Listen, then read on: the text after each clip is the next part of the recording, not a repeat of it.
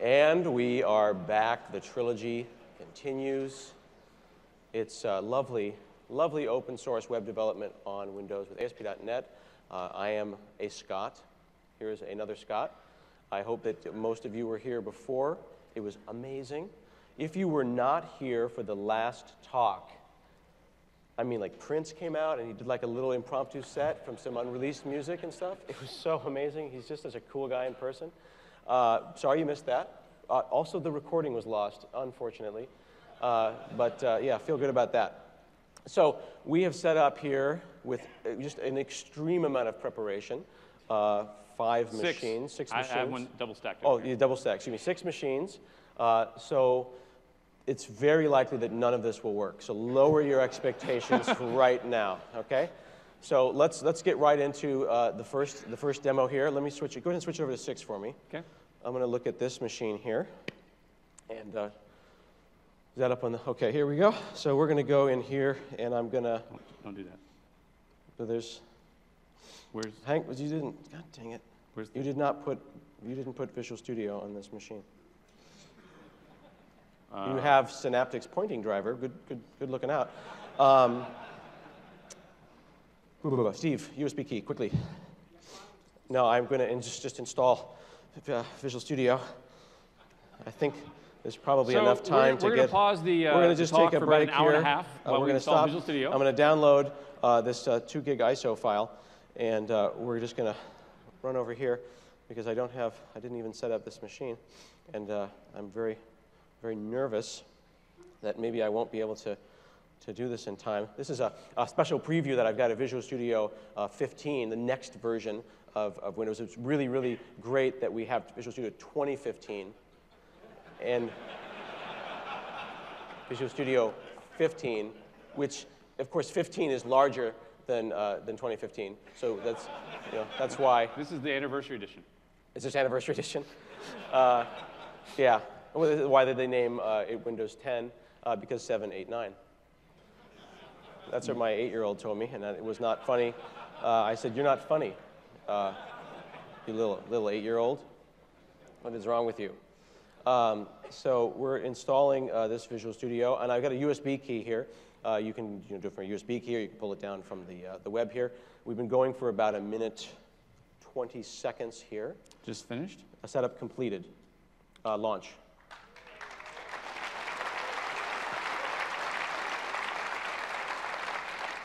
Just hit start.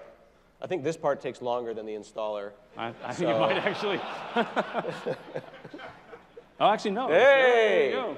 That was about 1 minute 40 from no Visual Studio to a Visual Studio. Off of a memory stick. We installed Visual Studio off a memory stick in 1.5 minutes. I'm going to keep that for myself. And this is about not just acquisition of acquiring .NET or acquiring Visual Studio. It's about getting people into Visual Studio, getting them into .NET, getting them into ASP.NET that maybe hadn't gotten into that before. There have been a number of times where I know I have run a hackathon. Maybe I've gone to a school and taught people how to do things in C#, and it was like, "Hey kids, you excited about computer science? Let's get this 2 gig ISO and then reboot our computer 6 times."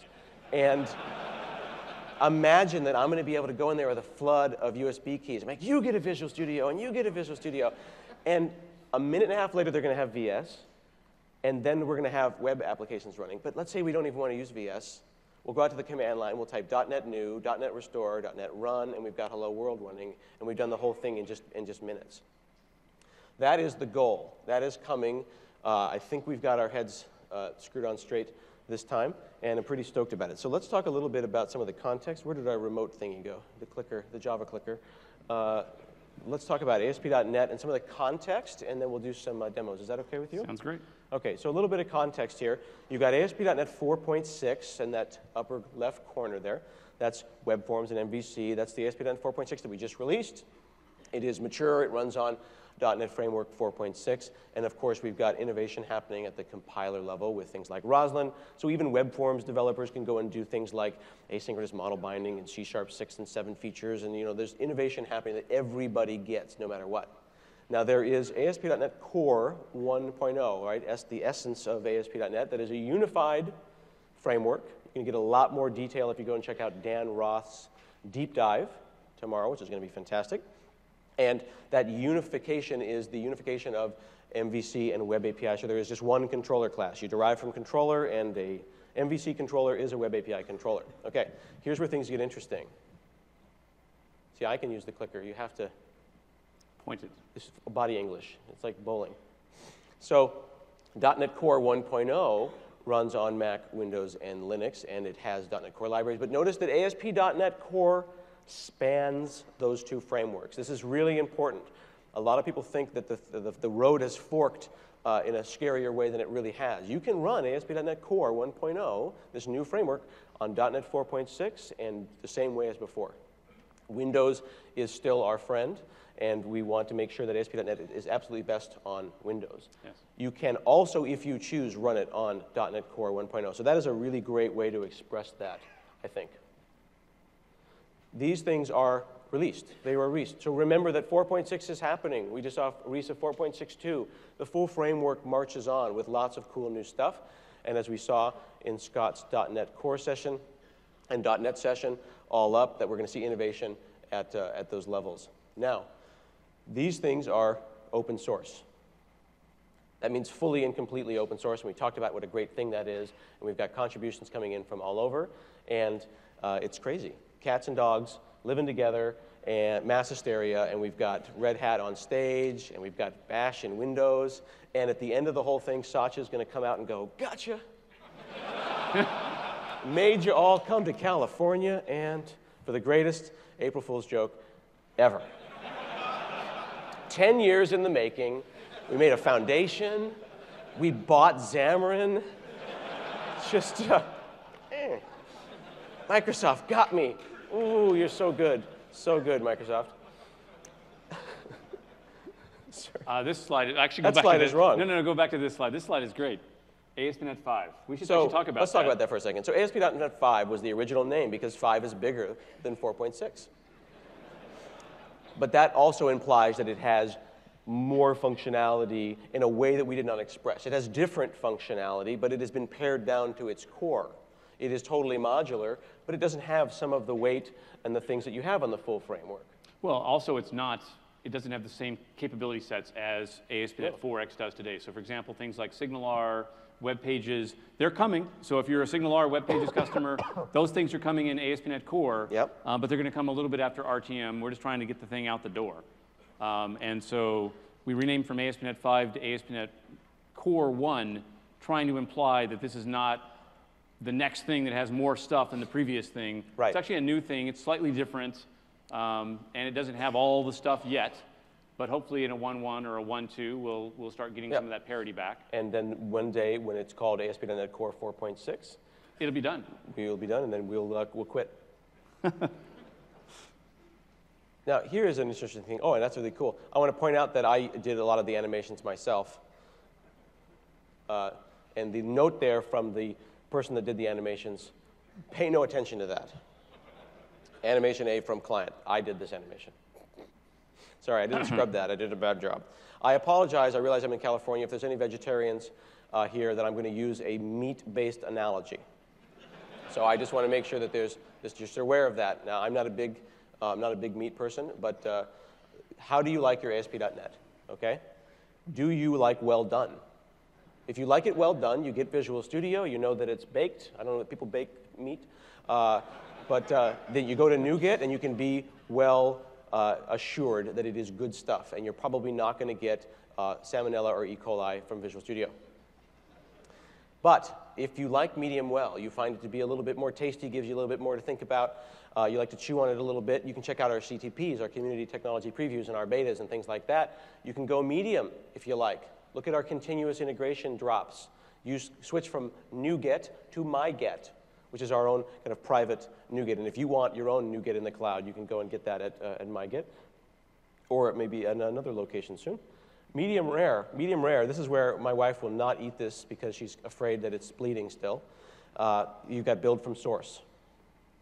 Rare, you're talking about feature branches. That's like, you find your favorite dev, and you go and fork his or her code, and then you start building it because you're just a fan. That's pretty rare, and you're probably going to die. Now, It turns out I was in Australia, and there's a thing before rare. It's called blue. That's when they just smack the cow in the butt and they send it out. And I guess you write it home. And this is where you're doing third-party forks, where you take Scott.net, that's his own private build of .net, and you go and build that from source. The point here is choice is choice is choice. You don't like any of this, you think this is a stupid analogy, that's fine. Then just get something that's well done, you're going to be fine, nothing changes. But if you want to do other things, we've already seen, as Scott demoed, that you can do this in a way that doesn't hurt your machine. We saw that .net is not going to hurt your machine. And now we're seeing that Visual Studio itself is going to allow you to potentially run things side by side. If I had, in fact, Visual Studio 2015 on that machine, that little install that I did there wouldn't have hurt it. We should have shown the uninstall. The uninstall is about as the fast as the uninstall install. is similarly fast. And you could like, also just delete the folder, probably. Yeah. Cool. So the other thing is that if you don't want to do Visual Studio, maybe you're interested in doing something else, you can go and check out OmniSharp, or the community-based project, an open source project that lets you run .NET and ASP.NET on Atom, on Brackets, on Emacs, if you want to use Emacs. You can get it to exit. And if you want to use Visual Studio Code or Sublime, this is totally legit. And what OmniSharp does is it externalizes IntelliSense. Remember how he said that remember how he said, if I may, you said the Roslyn analyzer is running another thread. And I wanted to point out, well, it's actually another process, and it's multi-threaded within there because we've externalized this thing. The compiler is a service, so then now I can be in Emacs and typing, and I hit dot, and I communicate with that out-of-process service, and I get introspection on my code, and I get back IntelliSense, which is amazing because the naysayers say IntelliSense rots your brain, and now we're bringing that power to Emacs. This is amazing, powerful stuff. And then whatever else makes you happy, right? People keep saying, when is Microsoft going to do this web framework that already exists? Or when are you going to prescribe me a way to do this web technology that already is happening? And we really believe that the web is doing these things, so maybe we should just get on board. So we're putting that support into the system. We're going to show you all sorts of cool stuff and some demos here. So let's switch over to your machine there, sir, and talk about some of the new focuses, because there's some other things that you're focused on in ASP.NET Core. You're on this screen now. I know. So let's start with this. And these are web framework benchmarks. Yeah, Control plus. I was earlier, actually. Or do that. There we go. This is the TechEmpower benchmark. This is TechEmpower. You familiar with this benchmarking system? It's a very popular web benchmarking thing that's one of those things where you see some amazing numbers of things you've never heard of, and then you scroll to the bottom and ASP.NET's there, and you go, oh, kind of sucks. And I'm like, Scruffy is better than ASP.NET? That's unacceptable. Grizzly is totally kicking But what's interesting here, Scott, is like, isn't Node.js the fastest web framework? Is Node.js the fastest web framework? I don't know. Undertow is pretty sweet. Where's Node? Dart? Node. Oh, there we go. Down there at 287,000 requests a second. Now, don't disrespect Node. I like my Node. I like it too. Yeah. But the point is that there are fast frameworks out. Now, some of these frameworks are experiments. Some of these frameworks are academic. Some of these are examples where you're comparing Formula One cars and minivans and putting them next to each other and racing, and then saying, hey, minivans, man, they suck. So let's talk about where ASP.NET lands in this space. So first off, are we a minivan? I hope not. Not anymore. We're a Formula One car now.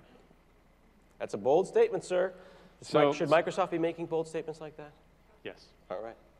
OK. So this is an empty ASP.NET Core application. And we want to show that there's not a lot in here. This looks actually like a Node application. Basically, there's an entry method configure here. Right. And I run a chunk of code here that writes hello world out to the screen. Right. And so if you look at that TechEmpower benchmark and we start running that benchmark on ASP.NET Core, the reason we get some awesome performance, and I'll actually show that performance before I run the demo here, is we'll go back here and look and see what our performance looks like. This is not going to scale very well because it's Power BI. So this is the Power BI dashboard. Yes. And then you just went in here, and this is real numbers, right? So this is a Power BI expression of those numbers. Yes. So then this allows us to running on similar hardware as the them around. TechEmpower benchmark is. And you'll see that ASP.NET's running at Where's ASP.NET? Oh, we're the big one. 3.6 million requests a second there. 3.4? You just made this in Excel. This is real. Real. We run that I thought we were at 1 point something million. We are. This is on better hardware than we run in our labs. We have a perf lab and we have the ASP.NET Team lab.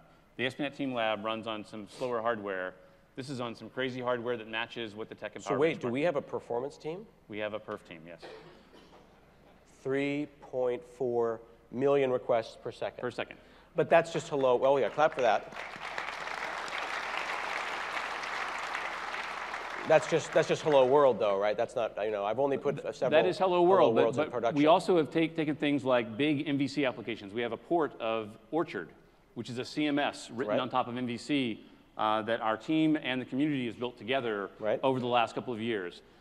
Their port to .NET Core sees a 10 times performance improvement for an MVC application.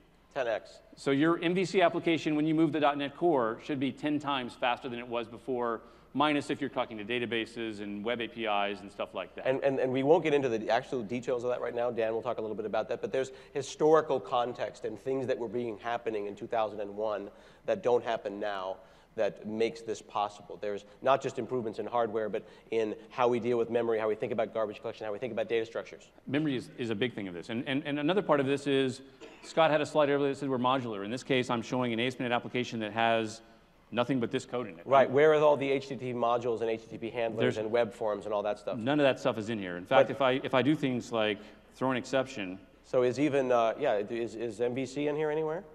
There's no MVC. Okay. So you're going to throw an exception. If he had FX cop, it would tell him don't throw base class exception. In a typical MVC application, you would see a big yellow screen of death. Yellow screen of death right now. There's nothing. So you didn't include the error. We should probably make that a feature. You didn't include the error page. There is no error page. The error page is optional. This is modular ASP.NET. There is nothing here. Because error pages add overhead. And you don't really want an error page.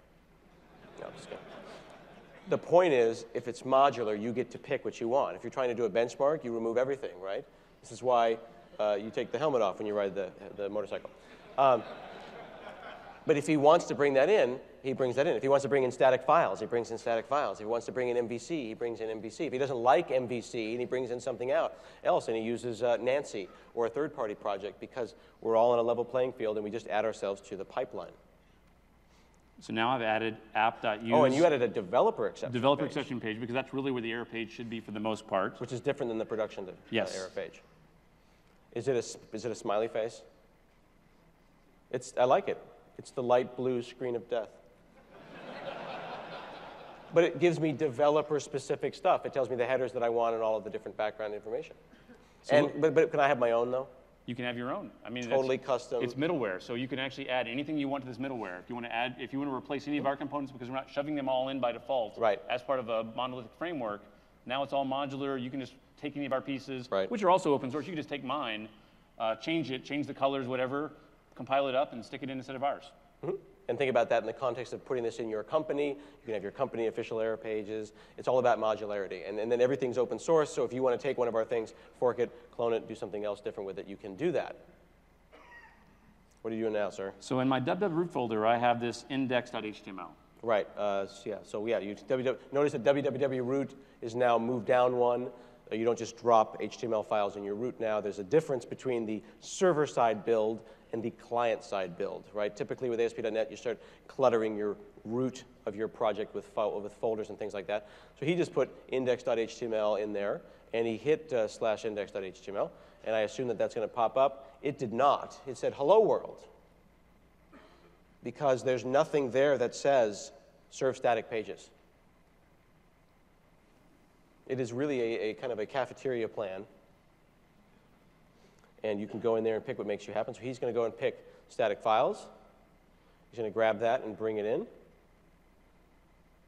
And then you can have collections of these things, right? You can go and say, well, I want to trick this car out the way that I want it tricked out. And then that's our new standard. And that project template will be the one we'll use. So then it's file new, your company's preferred way of doing things. All right. Index.html. Boom. So there's your So the point is, the way these benchmarks happen is we were able to actually modularize ASP.NET down to a point where if you have parts of your code that need to be super high performance, you can actually run none of the framework stacks on those parts of the URLs. Right. And other parts of the URLs, you might want to actually have full MVC and Web API and SignalR and all that kind of stuff. And so you can dial that stuff back. Okay. Let's quickly go through these. Very briefly, just go ahead and zoom in on the Solution Explorer there. We'll do a little lap around. Let me go to a bigger project to show you that. Make me a bigger project. And I want to point out that what I'm going to show you in this talk, what this talk is, isn't necessarily the internals and the details of ASP.NET, but rather how does ASP.NET Core fit into an ecosystem? How does it fit into the world? Where is our place now as .NET and ASP.NET developers? And then for even more deep dive and internals, you can go and check out, of course, the Code Labs or Dan Ross. Dan Ross tomorrow is going to have two different sessions. He's going to have a whole session on deploying, and he's going to have a session on MVC in the internals. So it used to be CSproj, is now project.json. Okay. And the reason we broke CSproj out to project.json was because we want to be able to support cross-platform. And so we looked at trying to have CSproj files on a Mac and trying to type those by hand, and they're kind of hard to type. CSproj is an XML-based kind of thing. XML-based thing. And JSON is the new hotness, so we just basically did a search and replace. It's the new XML. We changed all of the angle brackets to curly braces, and it's good. But it's a plain text. It's a plain text file that contains all the requirements for the app to actually run. But the thing that's significant is how many times have you had a situation you've been working as a team, and someone added a file or removed a file from the CSproj, and then it's merge hell as you go and try to figure out those things. So we went to rather than including the things that you want, we inverted that. So everything that is in the folder is in the project. And then the things that you don't want, you exclude. So that inverted it, and that works with modern frameworks and modern source control. We're adding support also for things like Bower and NPM.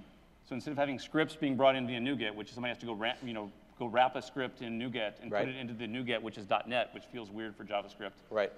We've built support in for both Bower and NPM in Visual Studio. So the way to get jQueries and Angulars and Reacts is via this tooling. A lot of times people will call me and say, hey, why isn't Angular in NuGet? It's because NuGet is for server-side .NET code, and the web, the people on the web, the set of all people who are not ASP.NET developers, go and get those things at other package managers, Bower being an example, then we want to play along. And if another package manager rises to the top, then we will support that. NuGet is for .NET code, and NPM is for tools and some libraries, and in this case, we're using Bower to get JavaScript. And then I don't have to worry about making a random NuGet for Angular. Right. Because literally, it was me and John Papa, and we were the ones that made the Angular thing, and that's totally not okay. We'll do one final thing here and show yeah, this is cool. gulp files. Particularly these small, if you're from out of America, this is a small size soda pop on the right-hand side there, using a tool called Gulp. Gulp is kind of like a build system, except it's for client-side build. Remember I said there's the server-side build of your .NET code. There's the client-side build of the minification and the concatenation of all of your JavaScript.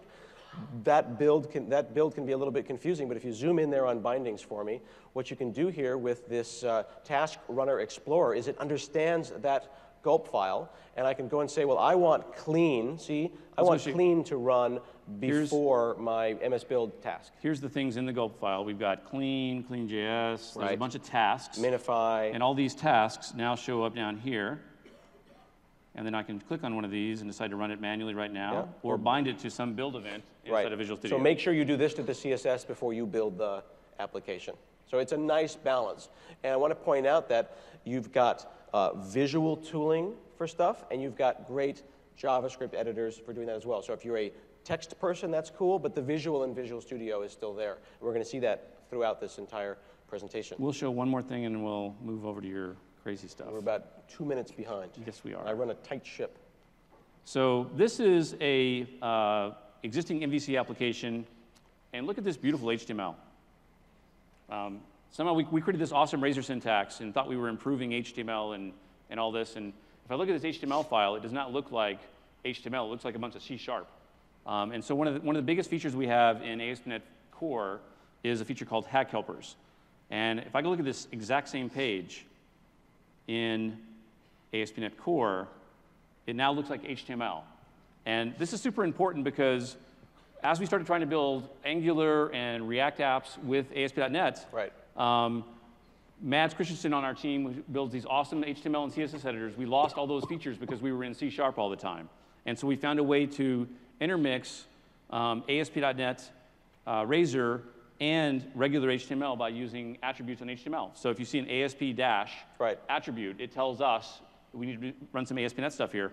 But it also means that I can come over here and I actually get IntelliSense for Bootstrap or whatever CSS that I have in my application. No, these are not web form controls. These are smart tags that make code that looks like that, which it provides a little bit of context switching, look more like this.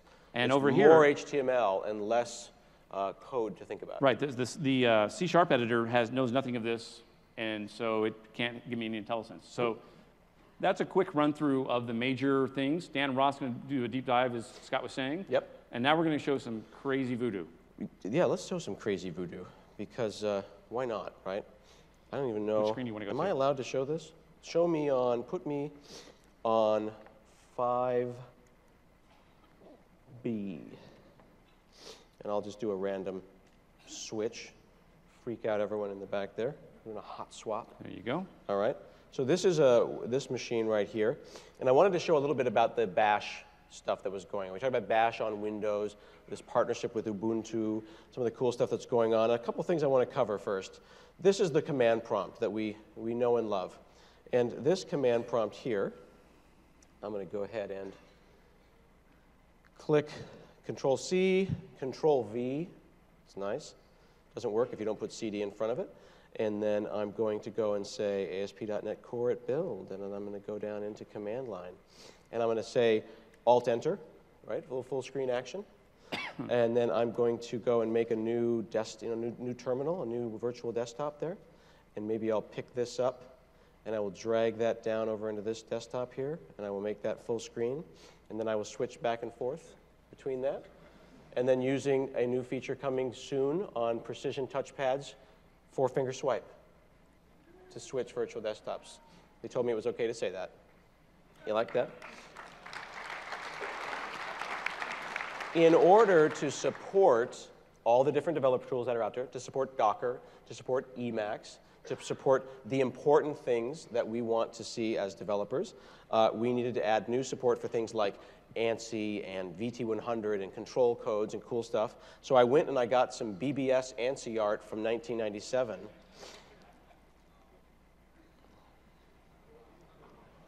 Hang on, don't clap yet because it doesn't look right. Why does it not look right? Well, because terminals were 80 characters wide. So I gotta get it exactly right. That's a good one. There's a little bit of a, this is a daily build, so we got a couple of issues that aren't perfect. Let me try another one here. I got these at 16colors.net. This is for my bulletin board. Come and check me out. I get that almost right. You get the idea. That support, and I need to figure out how to get that snake to show up, but you get the idea. That is con host, the console host. All of those improvements you get in command, in PowerShell, and in Bash. So you're going to see more stuff. There's a team of people improving the Windows console now. One of the things that they did that they told me was also okay to say was that they're making it fast because they're taking out some of the old GDI code. So they said that it's something like 2,000 or 3,000 frames a second now. And it's using, not to mention word wrap works very nicely as well. All right? So let's talk about why you would care. Let's go out to, it's awesome. I want to point out here that I'm in Bash, and I've got the Ubuntu Mono fonts. There's a whole new class of fonts that we can bring in now. If you go under fonts in the console here, you've got piles of cool new fonts that we can use and bring in other fonts. So anything that's TrueType and Mono space can be in there. But what I wanted to do was I wanted to get ASP.NET talking to Redis. This is a common scenario, right? They use Redis, like, for example, Stack Overflow. So I went out on the interwebs, and I found this great article about how to install Redis. And then I saw, like, the $ or the hashtag, and I go, oh, it's not for me. Actually, when we launched the Redis cache in Azure, I got a lot of people asking me, how do I test this stuff locally? And we said, just go build one in the cloud. because of what Scott just showed you. It's kind of hard to run it on Windows. Right. Now, you could go and find a fork of Redis that's the one, a Windows one, but in this case here, you might want to go and do this. So you have real apt-get, right? Apt-get is or apt-install is the way that you get packages on Ubuntu, but in this case, there isn't a Redis in the Ubuntu app, so I needed to go and add a couple of lines of code here, and what I did is I just went in and added these lines into this .deb.list file. And then right now, if I say Redis, there is no Redis. If I say Redis server, there is no Redis server. So I'm going to go and say apt get install Redis server. And it's going to say, is that OK? Don't clap yet. It didn't work. I don't want your pity clap. We don't know if it's going to work. Don't tease me. Right? Who knows? This whole thing could go south, and then you've got a wasted a clap. Right? Just like that. So now look what you've done. Feel bad about yourselves at this point. So there's 64-bit Redis running in standalone mode that I did an apt-get on, and it's running on Windows. Don't clap yet. So here I'm going to go in, and I'm going to go and grab the Redis cache stuff for ASP.NET, and I'm going to just run this little app. I'm talking to localhost, okay? So we're in Visual Studio. We're doing some ASP.NET. I'm going to put ASP.NET over here. I'm going to put Redis over there. And I'm going to go and say something like, set value. This is going to return some JSON. I'm going to try to do it like this. And I'm going to say set value, foobar, and we'll say set Scott/Hunter, okay? Successfully set the value for Scott in the cache. I'm going to hit Shift. I'm going to bring up a new bash. So I've got 2 bashes running now. I'm going to go and say Redis CLI. And then I think I say, is it hget Scott? No, hget all? You see I do a lot of Redis. It's pretty advanced stuff. So there's Scott Hunter in the Redis cache. So that's cool. So I'm doing that locally. And it took me, in reality, it took me about 10 minutes to get Redis running on this machine. So I thought that was kind of cool. Now I recognize that you're holding your applause until the very end, and that's fine.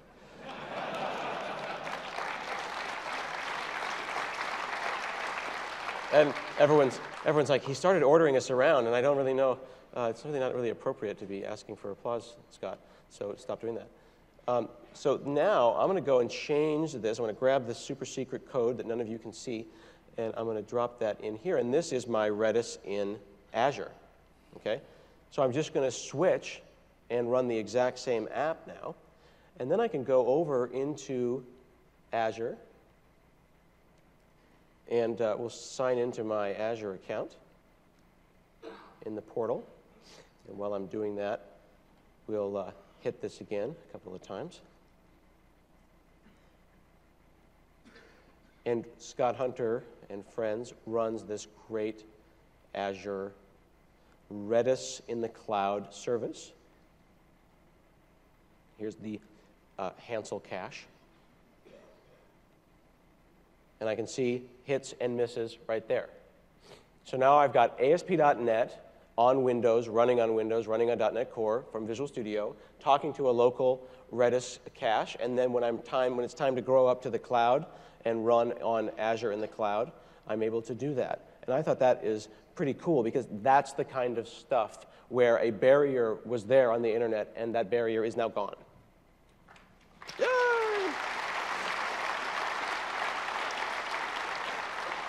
So another cool idea that I thought, because you just don't think about why you might want to do this until you do it, I had my buddy go and take this Raspberry Pi here running Windows 10 IoT Core, not running Raspbian, and he got an ARM build. He went and took the code for .NET Core and built an ARM version of .NET Core and then ASP.NET on the thing. And then I'm going to go now, and I'm on my my desktop machine right here, and I need to get his password, which is a really hard word. Where did I put that? He's Polish, and I don't know how to type that in. So now I'm going to go enter PS session, and I'm going to go and talk. So I'm going to remote from PowerShell. I'm going to go using WinRM and remote over into the Raspberry Pi. OK, pressure's on. And we're going to go and do this and that. Raspberry Pi is thinking extremely hard about that. And this doesn't mean that we're promising you Raspberry Pi support. It means that when Pavel decided that, hey, all right, let's see if it works on Raspberry Pi, he was able to do it because everything was available to him. He told me that was one of the things he did on a Saturday afternoon. So there's no reason for us to keep it from running on a Raspberry Pi, is there? We wanted to run in Raspberry Pi. You wanted to run a Raspberry Pi? OK, so now if you'll notice right here, I am on that Raspberry Pi. You see the difference in the shell there. So I'm going to go into ctemp, where all good development happens. And I'm going to go into hello ASP.NET 5 ARM. This is, here we go. And then I'll go into app root. And then I will go and I will run, is it .web on this case, or just web? And I made a nice little 3D printed case for this machine. And then I've got my IP address is 10.5. something something something 72.196. It's up now, so. OK, it's up. And it's thinking. .0, .5. If only my kingdom for a developer. If only there was a developer here to help me. 5005, your port's wrong too. I know. I meant to do that. Now, of course, it says 5, and I need to update it to Core 1. So I realized that it doesn't actually have 64K, but it's kind of cool to say, from 64K to 64 gigs or whatever. And it gives you a sense of the power of what is potentially possible when we go and do these kind of things. Well, this just shows you our .NET strategy is to have .NET run everywhere. Yeah, why not? So actually, what a nice segue. You threw me right there. That's great. He says .NET everywhere. So let's talk about what some of these experiences would be like when one wants to run stuff everywhere. This machine here, am I on 5? Can you put me on, am I on 5 still? You're on 5 still. OK. I've got this lovely new thing here. Here we go. I'm going to go and say Hyper-V on this machine. And then I'm going to go and type in Docker. And this is the new Docker for Windows Beta. And while that comes up, go ahead and put me on 8 there. The Docker for Windows Beta is happening right now, and you can sign up at beta.docker.com. In the past, I found Docker to be intimidating to set up. It's possible, but it's a lot of keys, and on Windows, it can be a little bit of a challenge. And in the past, it's used VirtualBox. Yeah, so it required you to install VirtualBox, a whole bunch of other virtualization I had to switch software. hypervisors back and forth. So what I did is I just downloaded this thing. I made sure Hyper-V was on my box. I ran Docker. It automatically automated Hyper-V, got the correct small little, what they call Moby container, started it up, set up all the certificates and things I might need, and now I've got a little Docker Moby down there in the corner. I can come out to command, or I can come out to PowerShell, and I can type Docker. Slide, switch out. I'm going to do that again. It's more impressive when you see it. I've got a little Docker Moby right there. I always like to say we'll fix that in post, but no one ever does that. I can go and type Docker PS or Docker images and see what's going on there. So how do I talk to Docker, and why would I want to do that? Well, I can get these really nice, reliable deployments where I'm always sure that the thing is going to work the way that I want. I now have a container to hand you and say, here is my Docker image, and here's my Docker file, and it's going to work reliably. Why would I want to use Docker? Why would you? I just told you that. I literally just said that. A little bit. You want to say why we would use Docker? Scale up fast. There's a half different, well, I haven't got to that part yet. Okay. No, because there's reliable deployments, then there's resilient deployments, and then there's scalable deployments. You got to work your way up here. And there's But also it's a nice little there's also container. being able to build an app on your machine. Yeah. And have that same environment that your production environment is on your machine. That's a great point, and I'll show you an example of that in just a second here. Awesome. So actually, darn you for messing up my demo. Let's just do that. Let's switch over to here and talk about the difference between production and not production. Go ahead and hit 7 for me. So on this machine here, we've got a little Docker action going on. And let me go and just run the regular way. I'm just going to go and run my application in IIS Express and see how things are going on here. I've got an app that's in production. Here's production. Here's my app in production. It's on prod. I go and run my application in localhost so I can compare prod and localhost. Here's my app in production. Then when someone says, hey, I was clicking around on the About page in production, and I got this error. I'm like, OK, well, that kind of sucks. Let me go over here and run that. And then it's like, all right, let's see what's going on. Works on my machine. Right? So then, you just close the ticket, and probably wasn't anything. Maybe you could hit refresh a couple of times. Right? Just hit refresh and make sure the computer's on. So what's going on with that? Well, I've been running it. It just runs fine. There was no exceptions here. Well, I'm going to go and do this. I'm going to make sure that I've got Docker on my machine and make sure that my project knows about Docker. I can actually right-click now in Visual Studio, and I can say Add Docker Support. Oh, yeah. I love that. When you get that genuine reaction, I don't care about any of you all. One person was like, oh, and then they caught themselves like, oh, it's an excited utterance. I was just like, I didn't even know where that came from. But that's exactly, I never knew I wanted that, and now that I want it, I must be a part of this. So add Docker support inside of here, and then we've got Docker files, Docker Compose, and we've got this really cool PowerShell script that's going to integrate with all of our MS Build and stuff. So watch this. I want to see if that person freaks out again.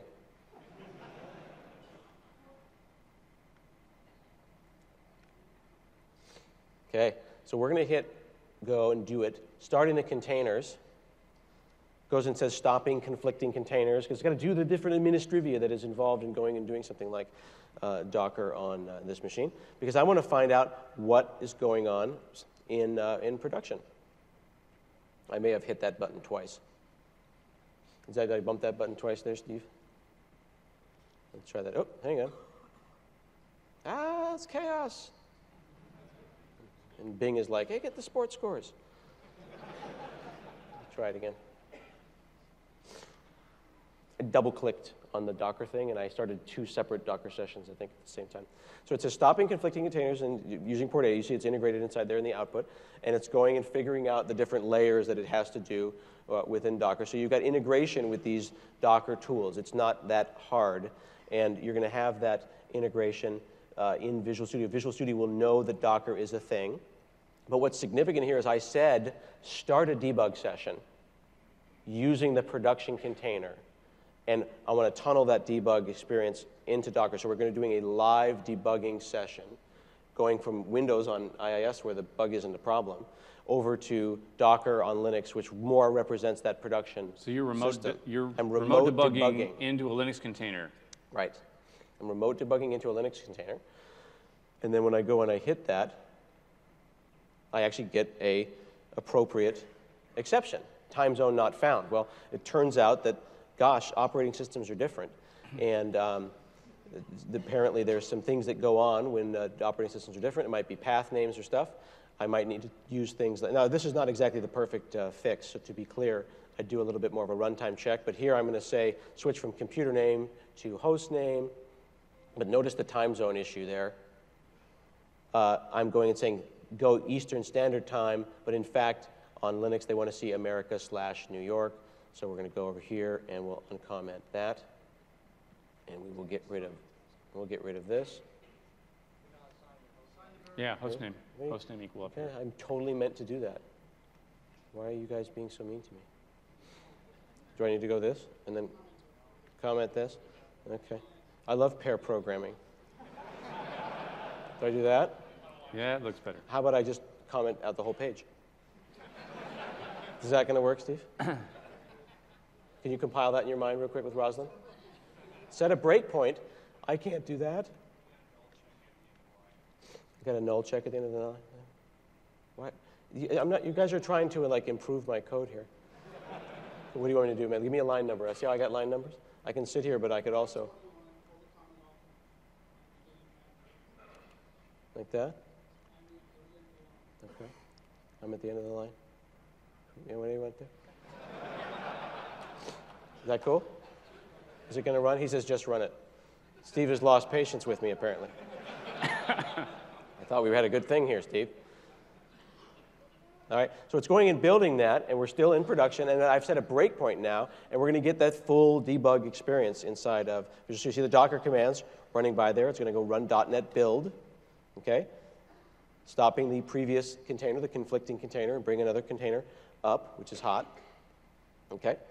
And we're going to be back over here in a second, starting the containers. And I'm going to move this off to the side. Oop. Okay. Is it going yet? No, it's still thinking about it.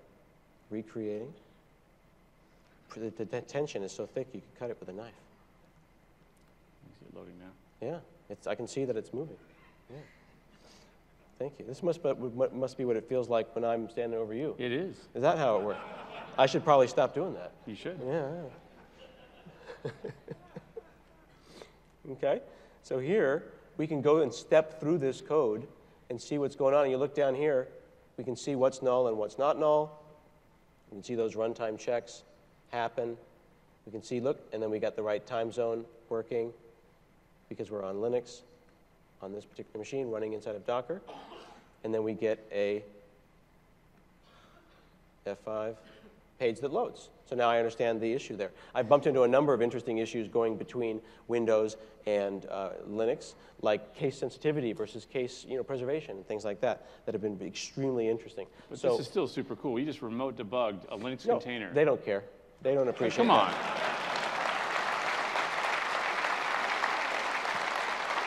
Now, I talked to Jeffrey Snover this afternoon. He was talking about how we're going to have that Docker API support for Windows containers, for Windows Hyper-V containers. They're going to be more isolated. So this was Docker on Linux using the new beta of Docker for Windows. There's some great stuff coming. Again, these are daily builds and daily bits, but this is the direction that we're heading. And we just remote debugged a Linux VM running .NET Core all on one machine, right? And of course, as you said, we'll do containers on Windows, and they even have more secure containers on Windows. Yeah, Hyper-V containers, exactly.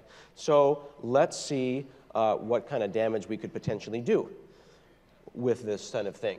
So if I can run ASP.NET Core on Linux, I can run it on Windows, I can run it on any cloud, I can use any kind of thing that I want to, let's see if we could actually run it on any cloud. So we were up all night. Steve was up and I was sleeping. And we went, like, for example, to the Docker cloud. This is the Docker cloud, and we put the containers for one of these applications, these test applications, up in the cloud. If you've got a laptop, you might want to get it ready because there's a live demo coming that you're going to participate in. And then we said, well, that's pretty cool, but then maybe we should go over to Amazon as well and deploy that same container because that would be cool. And then Steve was like, but it's not enough. We have to go deeper. We went and we did Marathon and Azure ACS, and we figured let's do Azure Container Service and deploy it there. And I said, well, that's cool, but that's not enough. We should probably go to Visual Studio Online, and Visual Studio Online should probably automatically know how to go and build and push Docker images as part of a continuous integration server. Don't clap. I don't want your pity. And then Steve said, but that's not enough, Scott. Why don't we go and load balance the whole thing behind a single URL so that when you hit it, you each get a different cloud? And I said, that's probably a good idea. Why don't we try that? And then Steve was like, well, then why don't you like tweet it and then tell everyone on the computer to go and click on that. So you can go to whereyouat.trafficmanager.net, and I just tweeted that. Okay? And whereyouat.trafficmanager.net is going to kind of do a geo load balancing, and we're going to have people from all over the place hit that. And then there's a button on that page, okay? And the button on the page, hit 5, is going to tell you some interesting stuff. It's going to tell you where it is. So on this machine, I'm running on, I just hit this, I'm running on AWS, EC2. And I'm going to say, get my location, and it's going to say, hey, and it's going to get your your latitude and longitude, but if you're watching at home on the stream, it's only going to do it to 1 decimal point precision. So I don't want to know where your house is. I just want to know what city you're in. Now, look at this here. This is machine number 5. Go ahead and hit machine 7 for me, sir. I'm glad that you're checking your email there. I'm actually and then your URL. Here, this one hit ASP.NET on Azure ACS, which is pretty cool. So now, I'm going to, no, don't clap. We're not done. It's so much better. Just let me go. Oh, my God. It's crazy. Hit 5 again, sir. So now I'm going to go and look at that. I got 5 retweets, and Richard says it worked for me. Not what we were looking for, but that's cool. Now we got 2 likes, so now my self-worth has been validated. So now switch back over to 7. This may be, I may actually be never able to do a better demo than this. It's not done yet, but in a minute it's going to be the best demo in the entire world. I'm going to hit /super secret, and now we're seeing people from all over the world hitting the site, and I'm putting down the pin of which cloud that they're on, and it's happening right now in real time. And if I go and hit refresh, we'll see some more people, and they're going to keep bouncing around the world. And now the machine, oh my goodness, look at that.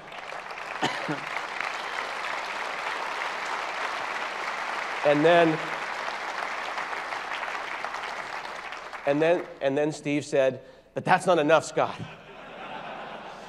Last call doesn't happen yet, so we should probably go and tell you exactly which container IDs are happening and which containers took which thing and how all of that traffic's being managed, because right now we've gone from a container situation to an orchestration of container situations. So we've got this geographic load balancer that then goes into the local load balancers that then is deciding which container it should use and how it should distribute that traffic. If Steve wanted to, he could go and add more containers or remove containers, and we could probably hit refresh and see if we can just tempt the demo gods, because why keep hitting refresh until it actually crashes? And then I'm going to go over here and see how many, I've got 78 retweets. Oh, my goodness. So it's getting bigger and bigger and bigger. So let's go and see if we can find out. Look, someone's in Chile. I'm going to zoom in, find out exactly where they are. What's that? Cruise ship. It's a cruise ship. So here's the idea. That is either a cruise ship or it's 00, or someone is running a fiddler and trying to draw their name in the middle of the Atlantic. So I respect those people. I got to give you credit for trying. We can see the Azure cloud, the Docker cloud, the Amazon cloud, and I do want to give a shout out that we tried really hard to get this on Kubernetes, but then they said the last call. But it's totally possible to go and do that. So I want you to give a big hand for Steve Lasker to help me pull that demo together. Steve. Stand up. Stand up, Steve. And also, Glenn. Also, Maria from my team, Glenn from Scott's team, and Jeff Fritz all helped on that to make that silly little demo possible. And that is completely and 100% real. So I would encourage you to just beat on it until it falls over, because I think Steve's got to turn it off tonight. Okay? So that is really exciting. That is not just reliable, but it is resilient deployments. And it's pretty exciting stuff. And go ahead and switch back over there. Oh, wow. Look at that. How many retweets do we got? Hang on. Go back. 5A. That's cool. It's down for me. Never mind. Well, okay. I feel bad now. We broke it. I don't think it is up. Let me hit refresh. No, it's totally up. It's good. I feel like that was a success. Did you feel good about that? It's good. All right, very cool. I didn't think that was going to work at all. Yeah, cool. So that was very frantic and very exciting, but let's talk about what we saw here. We started at the beginning to get a sense of where ASP.NET is going to fit into the world. I want to be able to go into a hackathon, go into a school. I want to be able to sit down. I want to be able to give someone a great open source code editor, like Visual Studio Code, that they can download and be running .NET or ASP.NET in minutes. I want them to be able to go and do cool stuff at the command line. But why don't you go ahead and bring me on 6 here, like this. So here we are sitting on this application, and I can go and type in .NET. It says .NET -- help. Tells me that I can go and make a new .NET program. I want some people to go and type .NET new and get hello world. And then I want them to be able to type .NET new web or web empty and get a little web application. And then a slightly larger web application, and then one that's more like a Visual Studio template. And then I want them to be able to open it up in whatever editor makes them happy, or Visual Studio, which they will be able to install in minutes. Type code dot there. Type what? Code space dot. Code space dot. It's going to automatically pick up that folder. And now we're here. And you see down there in the corner, OmniSharp is running. You just want me to do the Ignore restore? that. No, just ignore that. Ignore that. That doesn't make for a good demo when you say ignore that. And I start typing something, and I get IntelliSense inside of a great open source editor. This is actually written in TypeScript, using the Monaco framework there. I can then go and take a USB key and get full Visual Studio soon, a modular Visual Studio. One of the things we didn't dig too much into was the idea that I could say, I want this Visual Studio to do F# and web programming and Python. A lot of us forget about that kind of stuff. You can close that and actually run the app. That's actually ASP.NET on .NET CLI. So this is .NET CLI, just say So .NET Run. you can do a restore, build. .NET Build. Previously compiled. Yep. .NET Run. Okay, and there you go. That's self-hosted. And then let's run it on 5000.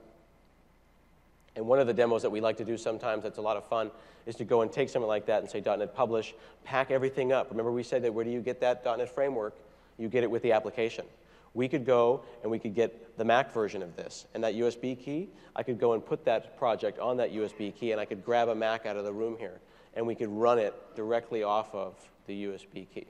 So there's not much more that we can do generally to explain to you that we're really not kidding, is there? You know what I mean? Like, that should be a new thing. Like, .NET, totally not kidding. That's not an approved marketing, thing, but I think it's really important to remember. So let's talk about some of the great stuff that you're going to be able to explore. We've got the third part of the trilogy coming up after this. We've got the future of C#. We've got Mads and Dustin. I'm going to talk about that in the Return of the Jedi part of this trilogy. And then tomorrow we've got Rowan, who owns Entity Framework, and he's going to talk about Entity Framework Core. And he's got a really great way of going from the basics all the way down to the deep dive. So if you're in any way interested in Entity Framework, I cannot recommend Rowan's stuff enough. And I would encourage you to check out his blog, because he has these amazing presentations in a box that we're going to try to emulate, which means that if you want to go and teach EF Core or ASP.NET, you'll be able to do that. And all of the stuff that we've been doing at Build all week long, like the great workshops that are happening. I know that's been really frustrating. Some people have been in line at those workshops. All that code's going to be available for you to run your own workshops in the future. Uni is going to talk about some of the new innovations that are going on in desktop applications in Visual Studio 15, the next version of Visual Studio. And then Dan, along with Scott Hunter, is going to go deep dive into MVC, talk about Razor, talk about tag helpers, talk about controllers. We'll talk about config, DI. We'll talk about logging, dependency injection, controllers, a whole bunch of stuff that you've not seen in the talk today. And then Dan, in the 2 o'clock tomorrow, will talk more about deploying ASP.NET Core, which is not just about Docker. This is an example. It's Azure. It's the cloud of choice. It's IIS. It's Azure Stack. It's wherever makes you happy. Whew. Make sure that you do this thing. Flash voting, there'll be people around the room afterwards to hear how you're using .NET, ASP.NET. Very important. If you give us just a couple minutes of feedback, it's important, and you get these challenge points, and you can go and register at aka.ms, dev to dev. Make sure that you stop by our booth as well. We've got some real devs that are down there. We brought them in. We brought a lot of the engineering team with us. The engineering team is here. So if you want to see the engineering team, they're in the labs, and they're in the booth both. Yep, and Pavel is there. He helped me make the Raspberry Pi and make that happen. And be sure to scan this QR code, because I'd like to keep working here. All right, I think we're done. That sounds good. We're done. Yay!